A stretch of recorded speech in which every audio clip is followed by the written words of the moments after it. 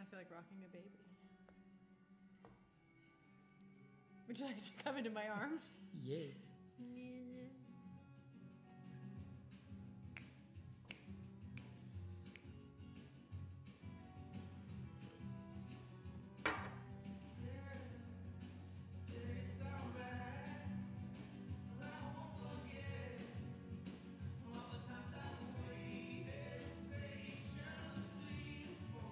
That's true, I'll give you that. Just what you choose to do. Yeah.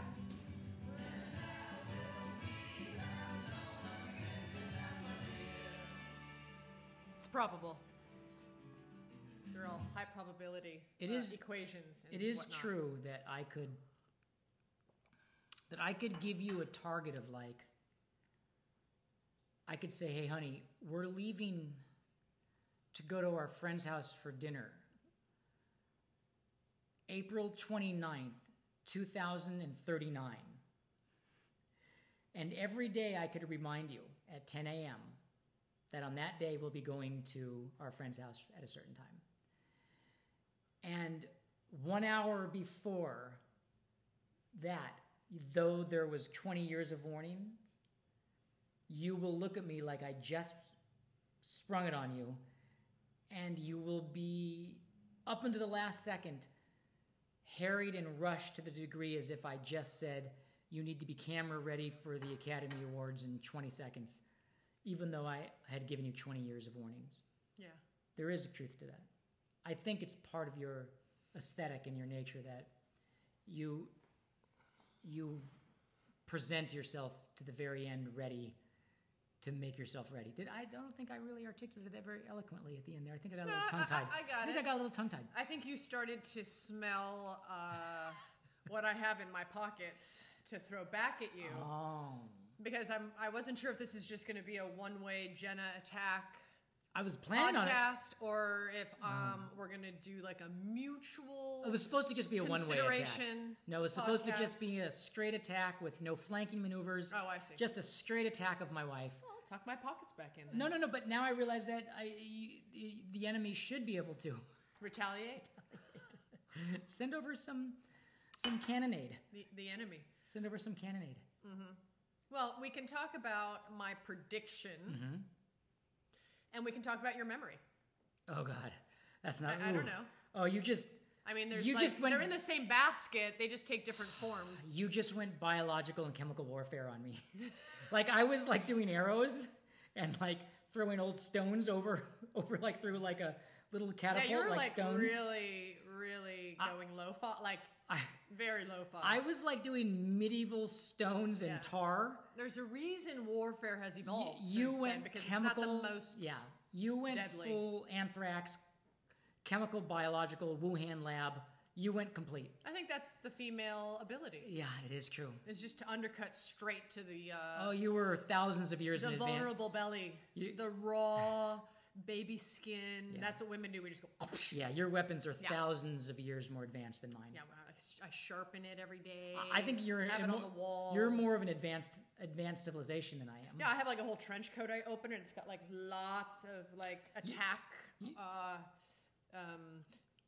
supplies. Yeah, you're like the landing, the craft, and like we're like going, hey, choo choo choo, and you're like mind power lasers. It's just you're bringing a knife to a gunfight, not a gunfight, man. Yeah, way advanced civilization. Bringing up my memory loss was pretty hardcore.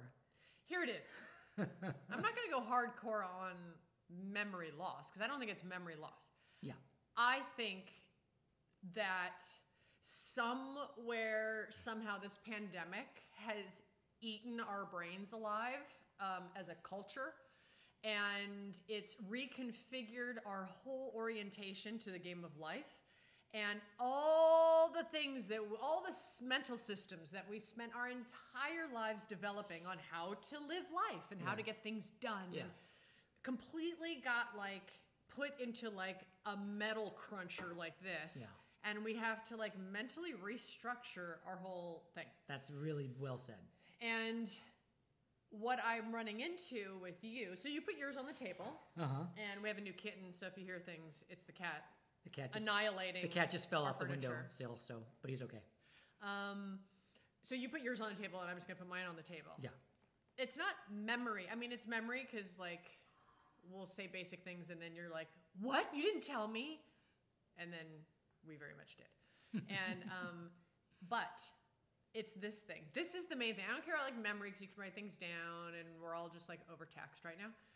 But it's this comprehension phenomena in our conversations where I'll say a very basic thing, and even the kids are picking up on it because Easton the other day said, "What, Dada? It's not like she's speaking a foreign language." It was very basic. Like to him, it was obvious and basic, but you kind of bit at me for what I said, and I was like, "All I said was I moved my stuff to the office," and you were like, "I don't understand. What do you mean? Can you? And I was like, "I said I moved my stuff to the office. Like what the hell?" And you do that a lot. Like I'll say a very simple communication, and you go into this Hazarai. I had partitioned my RAM into what I was thinking about. Yeah. And men are very monophotic. Right. Fuck yeah. That's a good word. Copyright. Yeah. We're monophotic. And so I had partitioned my random available memory. Which is challenged because we're all like brains exploded and mushed around. And you were like asking a lot of the hard drive into another category. Even though from my point of view, it's very simple. Yeah, but women can do so many things at once. And that's already like well established. And so I was like partitioned over here, and you were like, "Hey, can we move the stuff to the garage?" And I was like, "What?" I was like, "I don't even know what you're talking about." Like I couldn't get it at all. Yeah, like at all. I was not even getting the language of it. Like I was like, "What? I was like Portuguese. Okay. And so then, yeah. We both have. I definitely have a problem waiting till the last second on everything. Even if I have so much advance notice, I don't find pleasure in getting it done ahead of time, and I actually should. And when I theoretically speak about, you've got 3 days notice to get this done, in my head, it goes in as you have to do it then.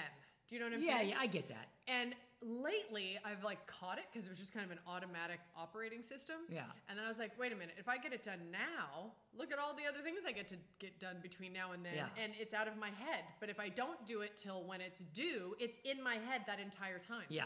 And I was like, hey, that might not be the best way, Jenna. Yeah. I just had a really controversial realization. Yeah. It's very controversial. And it's always good to just really get into the really good topics here on the podcast. Let's go. But I'm pretty sure if you made women in charge of this pandemic, of this ridiculousness, of solving it, yeah, it'd be solved. And here's why. Okay. Well, there's a lot of reasons why. Intelligence, but this was not made for women. It was made for men. The pandemic?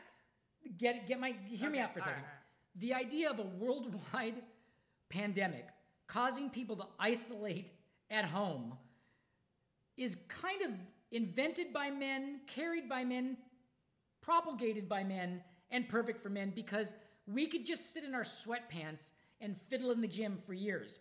Women who are now kept from socializing, the power of the world run by the women's intelligence, socialization skills, communication, caring, emotions, it's making, I've already seen what the last few years have done in terms of keeping you from like being able to socialize and communicate to your extended world, how fucked up that is and how much you need that interaction, whereas I can just be in the gym fiddling with shit for hours at a time by myself, whereas you're like, nah. Yeah. If women were made to figure this out, it would happen because women want to open up the world again. Yeah. Like men will just continue with their trades and commerce all through their fucking computers or in their gym and be like, oh yes, we're doing fantastic with the algorithms, tappity tap tap, EXE, blah blah blah. Let's get on the Zoom call and we'll put a pin in that. But the women need to like actually get out and solve shit. Yeah. And communicate and evolve thought and move things. Change the world. And kept to their Zooms, it doesn't fly. It's not the same. No, I get very claustrophobic. Yeah. So I feel like we should just... Not like literally, but it's a new kind of claustrophobia. I wasn't claustrophobic, but I feel like life claustrophobic. Yeah, totally. I get it. A little bit. So I want to find like we need a symposium and a committee. A committee of women. We get rid of all the guys who think they're trying to solve it, but who really probably aren't trying to solve it. They're just nothing got solved. It was the whole Intel research thing came up. We don't know. Right. So I want to put women in charge. Probably mostly men. Yeah, who came up with false solutions and I really pretended think aren't good at intel. Man, you want to CIA? Fucking staff that shit with the ladies, and you will get intel. Yeah. And I'm pretty good with like. I've met some women an agent that are like you that can. I've never seen anyone like you. Like you were. Well, there's better than me, but it's ill-intended, and I'm powers for good. You're powers for good. But I've seen some powers for bad. Do they know what you're talking about? Information pullers. Oh, information pullers. Okay. Like lady information. Yeah. Skillfully pulled. Scary business. Yeah. Fear the women who are powers for bad on the intel. Yeah. But yeah, put some bitches on it. Put some bitches on it and shit will fly. Yeah. Because men are just like, yeah, we just Amazon delivery and Zoom calls and we'll just carry on being in our fucking houses for the next 7 generations. And if women be like, no, we need to get out and go for hikes and get together. Do that. Yeah, but you can't you need 10 women you in can't your... freely. Yeah. You need to be that. 10 women. You need we need our little village of ladies that are just like. And I say 10, but it's really hundreds. There are women that are totally out there that are just like, fuck it, we're making this happen anyway. And anyway, I just think men need to just, they've fucked up things for long enough. It's time to shit again off the pot. It's time to get off the pot. I'm fine with it. As long as I still get my periodic skimpy doling out of lovemaking from you, the little skimpy doling out that, because I know you've got it on a... Do you want me to talk about skimpy doling out from you on of certain what? things? Of what? Not what do I skimpy dole out? I don't skimpy dole out anything. Wait, I hope you're not saying skimpy dole out in that same department. No, definitely not. Okay, good. Then what the hell are you talking about? I'm not bringing it up right now. But you just brought it up. It's a tab. It's a pin. Okay. Put a pin in that we'll one. Put a pin in it. All right, great. Just saying it goes both ways in certain... Now I'm kind of interested. What am I skimpy doling out? Well, okay. There might be blind spots. Okay, there's not been a lot of date nights. And we've had a couple good ones this week. Just this week, but that just started. Yeah. Here's what we don't do anymore. Yeah. Oh, I had to start it with a really deep breath. I know, I got nervous. It was I have an adrenal reaction. I'm getting a little sweaty, and I feel like my it has to do endocrine system is... And I don't know that it's only pandemic related because I think it probably started before the pandemic. Oh. And maybe I'm the reason that this doesn't happen anymore. Mm-hmm. Like I just was too bitchy for too long, and I ruined it for you. I ruined the playful quality. Mm. But you used to, and I'm sure it's my fault. I hope this is something real, not podcast really, because I'm really interested. No, this is real. This is a real one? Yeah. Oh, they're never not real. We're always real. I know, but I mean not just for the sake of entertainment. I'm genuinely interested in what you're about to whip out. I can't wait. You are a master of creating incredible experiences. Mm-hmm.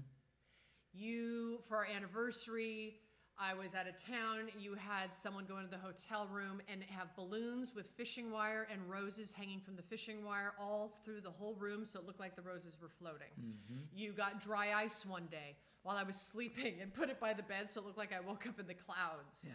You threw the most incredible birthday parties for me. There was the beautiful Indian theme birthday. There was the birthday party at that club where you did that amazing video. Oh yeah. The video, yeah. And we used to have so much fun. We used to have so much fun. Yeah, it's that. Yeah. Yeah, that's it's gotten a little skimpy. You don't do shit. Yeah, yeah. We used to have a lot of fun. I mean, I love you and I'm patient about it and I never expected it and nor do I. It's just, it was fun. It's fun. And I know it's fun for you. And I want to just encourage you to get back to that, not just for my benefit. Sorry, I'm shaking the table. It's like an earthquake. Fun. Not just for you, but not just for me, but for you. Yeah, I think I need some water. My voice is getting through. And I got you that cool record player. Yeah. Right. And then you were just getting into using it. Yeah. And then you got annoyed at me. I made you mad for some reason when you were in the middle of having a moment with your record player. And then you got super pouty and you haven't gotten back to it. No, that's not. And then we moved. And then you haven't set it up for yourself. Yeah. And I keep trying to get you to establish your office more. Yeah. And you're like, I'm just not ready for that. I'm doing the garage. And I'm like, you need to take care of you. And I keep trying to get you there. I keep trying to have you go there. Yeah. And you won't do it. Oh, I fucking love you so much. I love you. I totally want to stay married to you for a really long time. That's good. Like, totally. Good. You're like my favorite wife. Oh, you're mostly my favorite husband. Mostly? Mm-hmm. Pandemic kind of forced me to spend the most time with you, though. You can't see any of the other ones. They're locked up in their homes. They're just waiting for you. A lot of texts. Doing lots of Zooming. A lot of Zooming. I see them via Zoom. Via Zoom? Yeah, but that's why you I'm claustrophobic, because I'm not like in there all Yeah, the time, I get it. I get it. Yeah. All right. Well, maybe I can. Okay, have let's more. jack up your fun. Okay. Let's take care of you. Okay. Don't. But, Let me help you. Help me help you. Help you. Help me. Me. Help you. Me. Because happy body is happy Jenna. Happy body makes happy family household. Makes less stress body. When body not enough fun, body stress. And body stress family. Yeah. See, so happy body You're equals right. happy family. You're right. Help me help you. Okay. I'll help you. Help me. Let me help you. Okay. I'll be helped by you. Good. Well. They're going to hold you accountable. They're going to check in on you and say, are you letting Jenna set up your office and get all of your fun things? Make your office cooler? They should follow up make with me him. Just beat him up about it. Go to @Bodhi Elfman on Instagram. BODHI. HI. Not BOHDI. Not Bo. Not Bodhi, but No, Bodhi. Bodhi Pine. Bodhi Pine. No, that's my middle name. It's your Bodhi, social handles are Bodhi, @Bodhi Elfman. Bodhi Elfman. Bodhi Pine It's like an identity Elfman is my crisis full here. name. Okay, yeah. Bodhi. EW. I know who I am. Bodhi Elfman Instagram. Jenna Elfman Instagram. Same thing on Twitter. And we also have our Facebook. And Kicking and Screaming is also on Facebook. And on Instagram, it's called Kicking Elfman. It's called Kicking Elfman. And we got more to come. Just warming back up. It's been a lot.